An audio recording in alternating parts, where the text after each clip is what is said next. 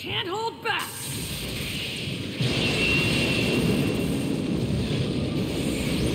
I thought this would happen. Naruto x Boruto Ultimate Ninja Storm Connections is a comprehensive ode to the world and characters created by Masashi Kishimoto. Its immense cast of playable characters with exceptionally well animated movesets and maps straight from the anime with loving detail look better than ever before, but no level of source material accuracy can save this absolute mammoth of a game from hollow single player content and a stale combat system that hasn't meaningfully changed in 15 years.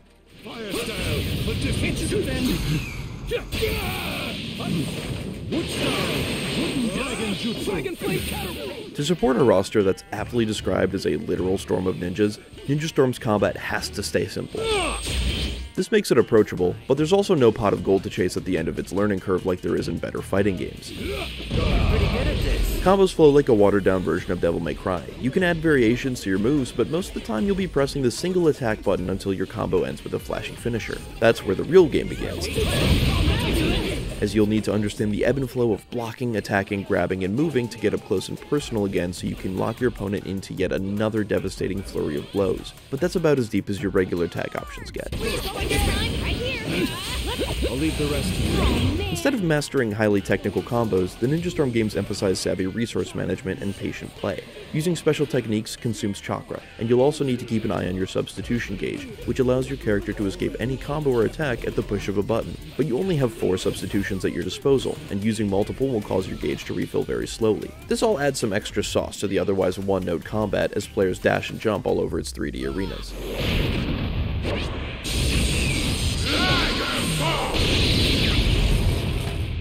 Each character has 3 magic abilities, and just about anything goes here. Kiba teams up with his trusty Pooch Akamaru to rush down and drill his opponents into a pulp, Kisame shoots shark-shaped water bombs from a safe distance, and Raikage slams down with thunderous force, creating a massive shockwave. The problem is that you could swap most characters' voice lines and models with another and not see a huge difference in their playstyles. Most characters draw their movesets from the same small pool, albeit with different coats of paint. So with 130 playable characters, many being duplicates of the main characters, choosing a character based on their playstyle is less important than choosing your favorite from the show. However, with only a few characters from Boruto, most of whom are just grown-up versions of other playable fighters, the roster feels barren. For something that's billed as a definitive celebration of the whole series, Ninja Storm Connections falls disappointingly short. Ninja Storm Connections seeks to further streamline combat for people who just love the show by adding a simple control mode. By pressing a single button, your character will control itself, deciding when to dash, use special moves, and execute combos, leaving you to simply move and block. It's also highly customizable, allowing you to select what's automated and what isn't, though it's not something that'll ever live up to an experienced player. Speaking of which, playing online has been pretty smooth thus far, though results will definitely vary depending on your and your opponent's internet quality, since Ninja Storm Connections disappointingly doesn't use rollback netcode, instead opting for a peer-to-peer connection. This makes for a less reliable online experience. Netcode aside, the multiplayer options offer a solid range of online features including failsafes for players who disconnect during a match or engage in other toxic behavior. For a fighting game with such broad appeal, that's a fantastic approach to curbing the poor behavior that permeates a lot of the casual arena fighting genre. While Naruto and Sasuke were occupied with Haku, Kakashi was also locked in mortal combat with Zabuza. Ninja Storm Connection's single-player story options are its biggest letdown. The History mode lets you poorly relive the story of Naruto and friends from the beginning of the original series, which follows him as a kid through the end of Naruto Shippuden 3 years later. Unfortunately, this approach to that story doesn't do it any favors. Parsed out like a half-baked flashback, History mode truncates the events of Naruto and Shippuden in slapdash fashion. Instead of cutscenes, subtitled stills from the anime pop up in between the occasional fight, with sound effects like clashing kunai and some sporadic screen shaking as the only attempts to add flavor. I'm sure it's challenging to condense entire arcs spanning dozens of episodes of television into roughly 40-minute long chapters, but I'm equally sure it could have been done in a more interesting way than this. These movies are narrated by the Naruto world's godlike figure, the Sage of Six Paths. His detached perspective is great in a vacuum, but pretty boring in the broader context of a series that involves so many distinct characters and standout performances. Having no further use for his 2 underlings, his plan was to murder them along with all of Team 7. These moments play out more like YouTube lore videos than interesting scenes. Our disembodied narrator often reads quotes like he's a teacher reading a book to a group of kindergartners. When a person has something precious they want to protect, then they become genuinely strong, deflating the tension of otherwise intense moments from the anime.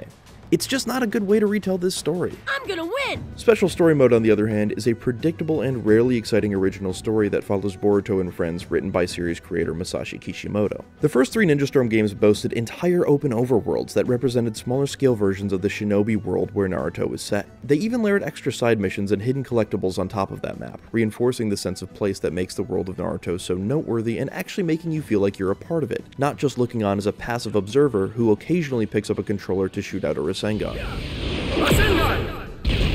Hey, right here! In contrast, part of the Special Story Mode is set within Ninja Heroes, a fictional in-universe video game based on the characters and events of Naruto, and that's where things really go off the rails. It's an online multiplayer game where Boruto and all of his friends gather to hang out. Think Fortnite if it featured skins based on war heroes instead of Master Chief and Chun-Li, but for this fictional world. There's almost no discernible story in Ninja Heroes, and the only thing Boruto and company do in it is fight. But you're not even forced to use these newbies. In fact, you could play most of this mode's fights as any character you want, because the full base roster is available. It's as confusing as it is strange, but never strange enough to be compelling.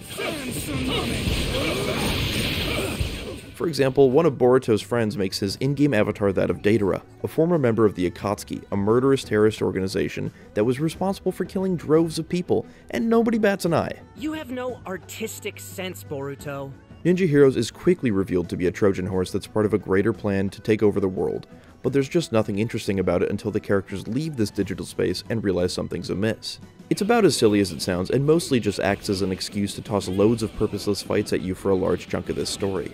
There's even a section that tries to make fun of how unapproachable and content-dense some MMOs can be by throwing a long series of fights at you, but it quickly becomes the very thing that it sets out to make fun of. They were going on about how this game has what's called a beginner's wall, and it's not actually that fun until you get past that. Thankfully, this side adventure doesn't dive headfirst into that empty swimming pool. Instead, it eventually gets somewhere with intrigue and plots to plunge the world into warring chaos, but its first third is irredeemably dull. Characters are at least fully voiced in this mode, and there are several well-animated cutscenes. The opening one's a particularly stunning display that left me excited to see more. I just wish it could have maintained that initial sense of action and intrigue. Naruto x Boruto Ultimate Ninja Storm Connections may have the biggest roster and flashiest graphics in the series, but its unenthusiastic retelling of the source material in what should be a celebration of Naruto, Shippuden, and Boruto falls flat. Even when it's fun and nostalgic, there's little here to make me seek it out over past entries that have basically the same fighting system and better single-player stories. If all you want is the newest, biggest, and shiniest way to watch your favorite shinobi battle it out, Ninja Storm Connections at least delivers that. But just because it understands the assignment doesn't mean its execution gets high marks. For more, check out our reviews of Nickelodeon All-Star Brawl 2 or Persona 5 Tactica, and for everything else, stick with IGN.